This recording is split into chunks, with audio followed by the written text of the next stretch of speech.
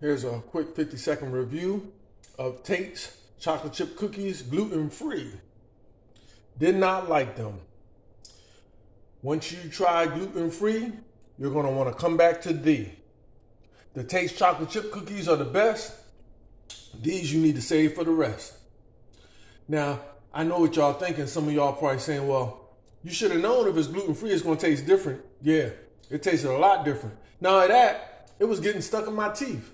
It's as if they skipped the eggs and the shortening to make it gluten-free. Because this don't stick in my teeth.